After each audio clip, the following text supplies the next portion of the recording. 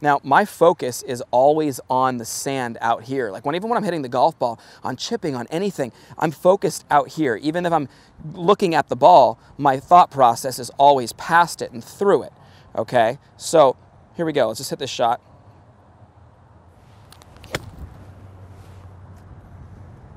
Okay. Yep. Yeah, I mean, I hit that incredible right there. Now watch.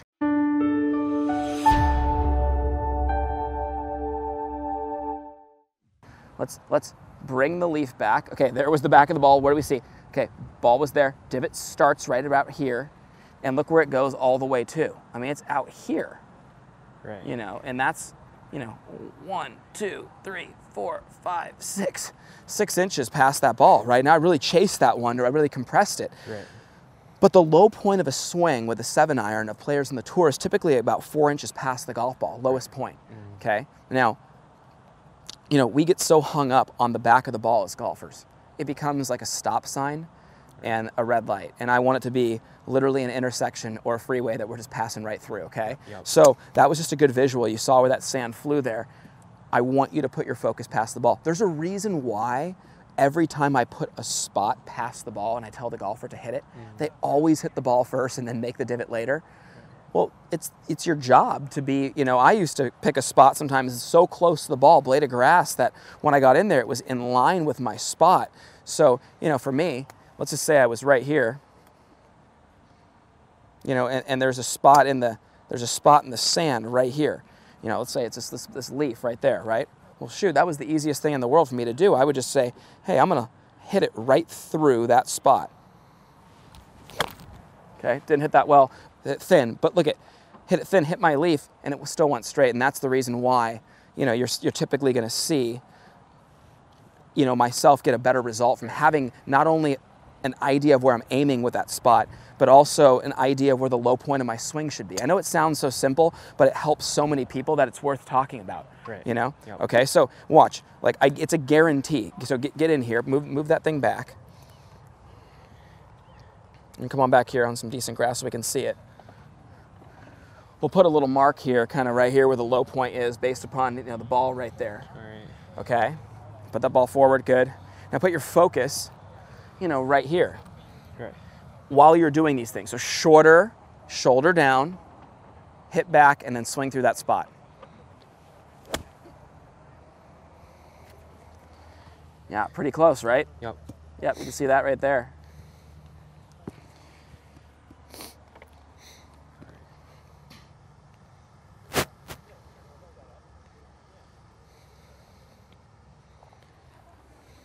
Ball forward.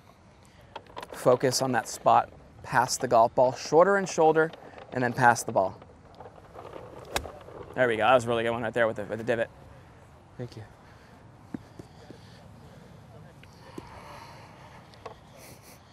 Just understanding where the low point of the swing should be for so many just really helps, you know. And I always tell people, for example, just the thin shot that I hit up there. There's a professional thin shot and there's an amateur thin shot. The amateur thin shot could be chunked or thin. The professional thin shot is the golfer who's descending so much on it that they just happen to hit it a couple grooves low on the club face, but it still typically flies pretty straight. You know that shot? Yep. Yeah, where it's like you're hitting down on it, but it just catches the ball a little bit too clean. Yeah, because the amateurs do this and hit a thing, but like the professionals do this and hit a thing. Exactly, and that's exactly what we try to get you guys away from, because the golfer who's also this way, there's a reason why it's thin straight, because it's that real stable club face, because you're always stabilizing the face going this way. Yep. You're not really stabilizing it going up that way. Right. Okay. Get that ball forward.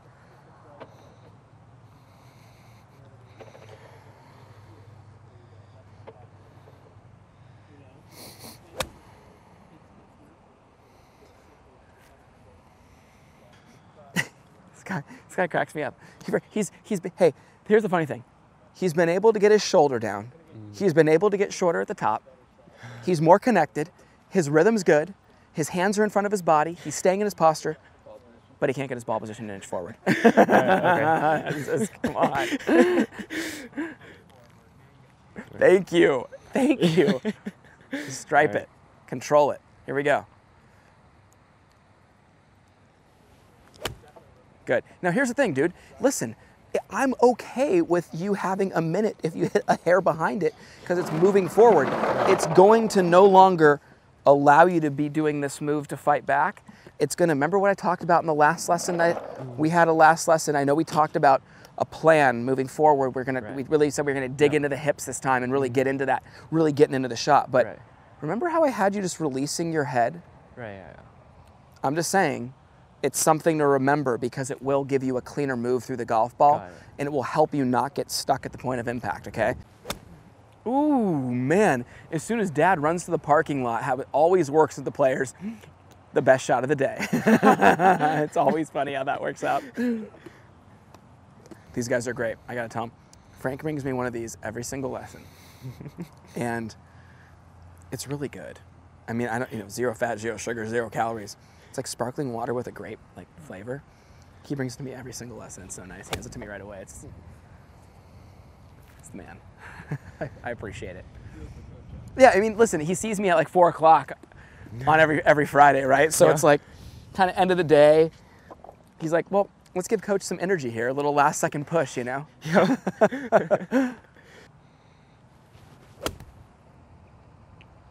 Dang, Frank. Oh, so pure. Those are golf swings right there. Let me get some films while you're just striping it like that, because that is just like absolutely beautiful, dude. Thank you.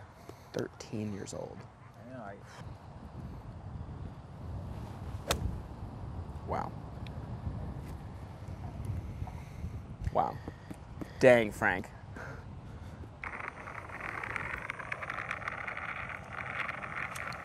Man, who is this guy? Like, this is a good golf swing, buddy. Thank you. Oof. Oh, yeah. Since you ran up to the parking lot, every shot, just like that. Yep.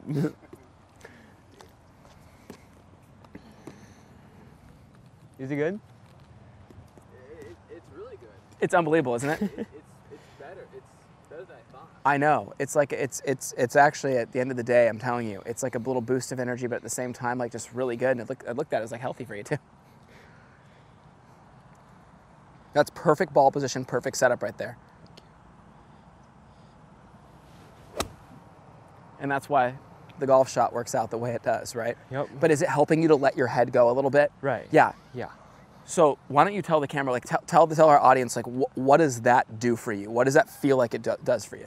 So every time when my hands do this, I let my whole body do come on top of the ball. Right. And let me just hit it really pure and then hit. What's the old way? Tell them what the old way is. What do you typically do? Oh yeah. So I used to do this and then my whole body go up and then I start chunking this. And his head would like fall back, right? It would kind of go back in this angle there, yeah. Yeah, now I started doing this and then hitting the divot in front of the ball instead of back of the ball. Right, so it's like like Justin Rose has explained this, like letting the right ear, get down to the ball, like through impact, kind of like this, right? Right, so watch my head.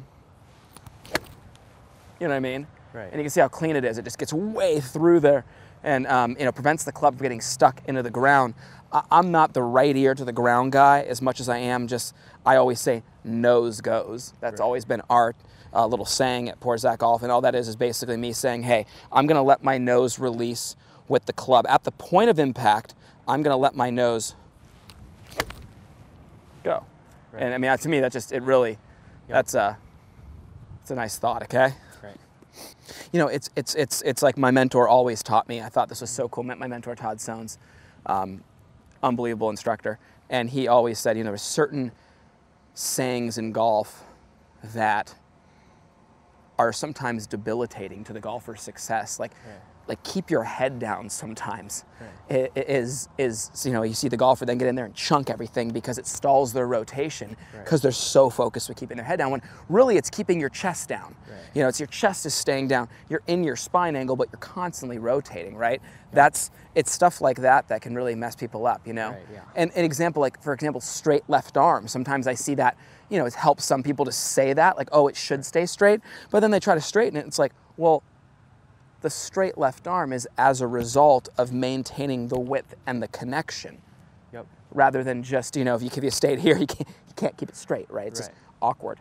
That said, for the viewer out there thinking, well, why would you ever tell them, look up? No, like we're in our posture. We're rotating in our posture. That's why our hips are back and our chest is down. Yep. But we're letting this go to have constant rotation. It's just me that I need to do this because I was doing that. Up. And then, Exactly. It's catered to you. Exactly.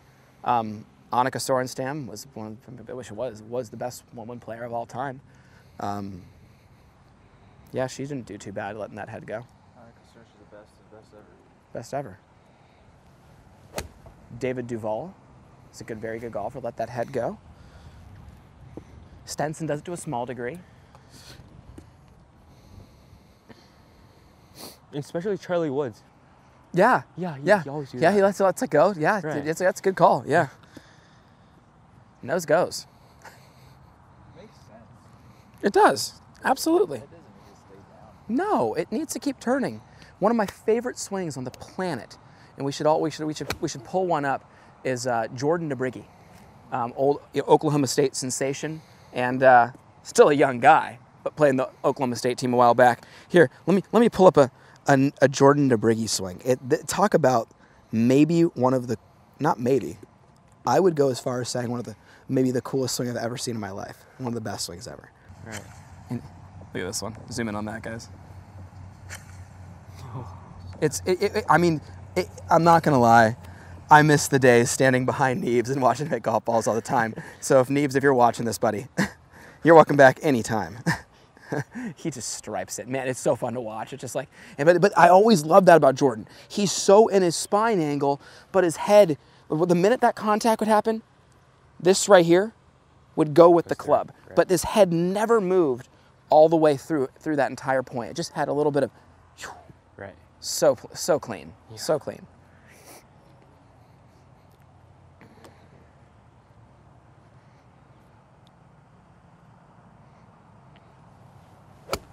Ooh, look at you. You gave it your best Neebs right there. that was pretty good. He did it justice. Thank you. Man, the viewer's probably jealous of Frank's divots down there, huh? Things are nice. Ball position. I think he finally got it forward. Yeah, it's really big. And look, he's actually covering it now. Like, look how he's getting through it. Yeah. Good, Frank. Thank you. Much better. You want to just for a little? Do you want to get like a what iron is that? 9. Get like a 6. All right. Okay. Let's do 6 iron.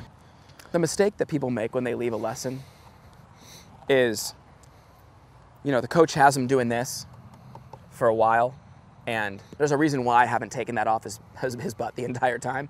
It's because the minute you do, you don't have that awareness of where it is. Right. And, as somebody who puts that behind them and hits golf balls, even doing it pretty well, and with my swing, I do it better when that's behind there. And I don't know why it is, right? Because you should just absolutely be tuned in to just doing the same thing better. Yep.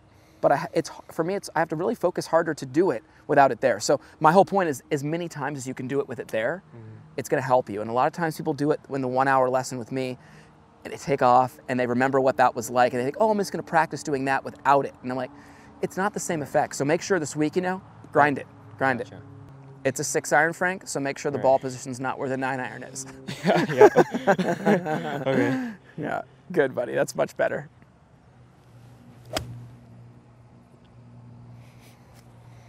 It's okay, dude. This swing's easy. Well, that's the funny thing about it is, like, do you notice how under control it is right now? And that's still fast. That's a big 6 iron. That's beautiful right there, Frank. Yeah, Thank you. beautiful. Big dude, he's the man.